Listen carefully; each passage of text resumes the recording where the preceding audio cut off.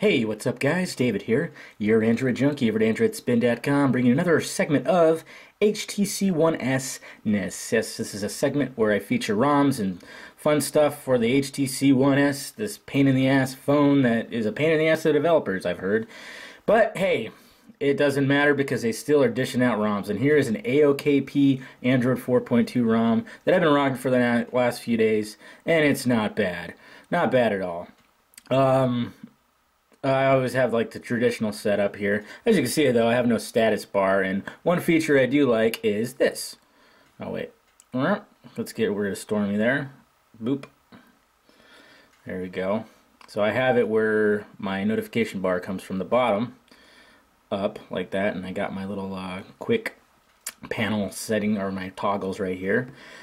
Let's go ahead and dive into the settings. ROM control. Okay, there we go. General UI. As you can see right here, it's got this, the normal stuff. I didn't do a reboot on this because it has that traditional AOKP boot animation, that beautiful unicorn that's majestic and pretty. But yeah, it's got the same settings as all AOKPs, pretty much. And right here, here's the UI mode. This is something a little different. I have it on tablet, where it comes from the bottom, and you got phablet and you got phone.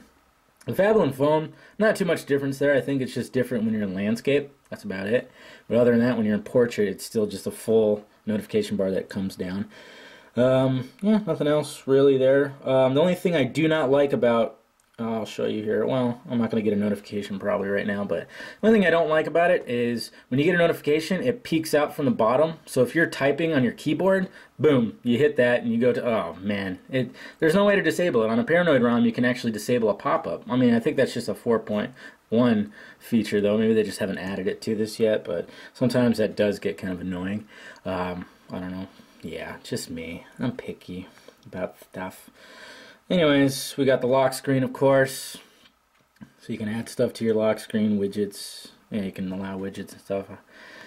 Power menu, pretty much the same stuff. Navigation bar if you want those, or the navigation buttons if you want those added to it. Of course, there's your battery if you want to change your battery style. Clock, you can make it center. That's if I had a status bar and all that fun stuff. Other than that, I mean, you could set up your status bar toggles right here. Whichever ones you want to show up right there. So it's a little different. It doesn't have like the traditional AOKP toggles that you put in your status bar. Other than that, nothing much different. It's a good 4.2 ROM. I don't mind it at all.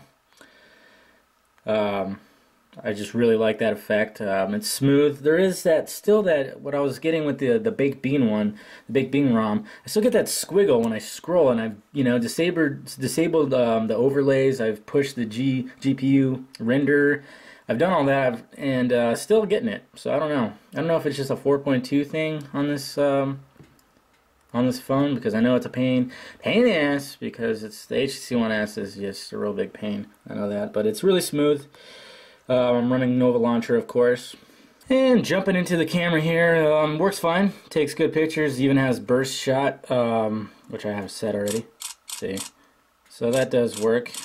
A couple times it's force closed.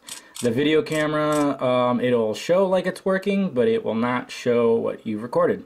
I tried that last night, recorded about 5 seconds, and didn't get anything in my gallery, so it kind of works. So at least the pictures work, so that's not too bad. Yeah, you know how it is. Cameras, they're just so dreadful. Google Now, actually, you know what? I'll give it this. Google Now works a lot better on 4.2.